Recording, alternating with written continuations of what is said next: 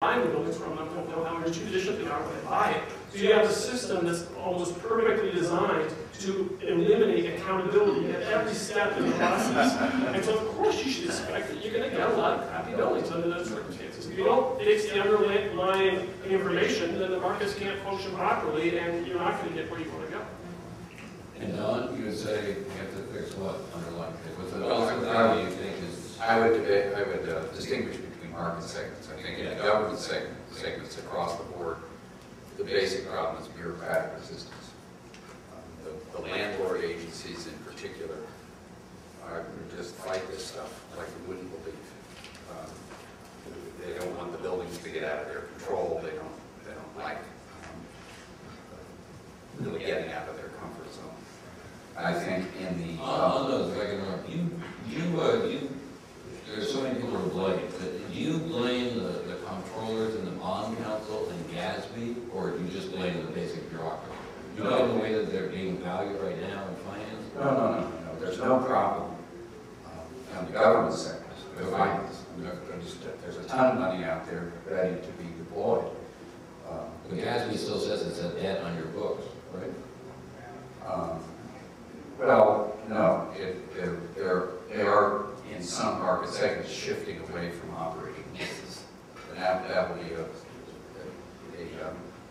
problem in some market segments, but in the federal government segment, that's never been an issue. I'm sorry, I was talking about state and local. Yeah. So that will be a problem for some financing, which is done with operating leases, but that's a relatively small proportion of the So it's just bureaucracy. It's really the resistance in the bureaucracies to doing anything to accelerate this process is beyond belief unless you've actually been.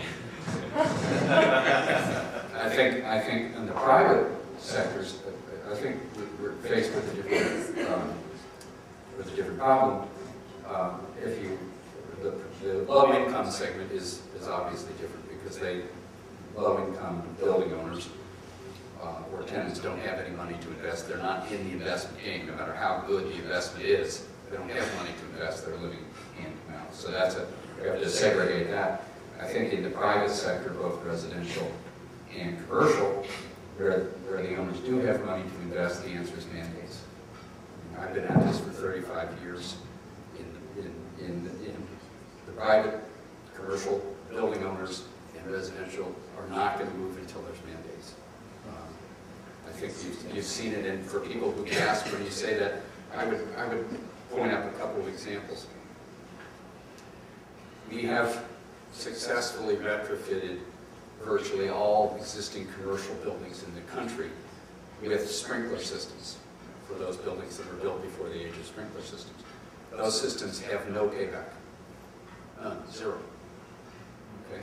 On the residential side, I believe every state in the country, if you live outside of a sewer district, you have, as you're selling your house, you have to bring your house up to modern, your septic system up to modern standards. Again, zero payback.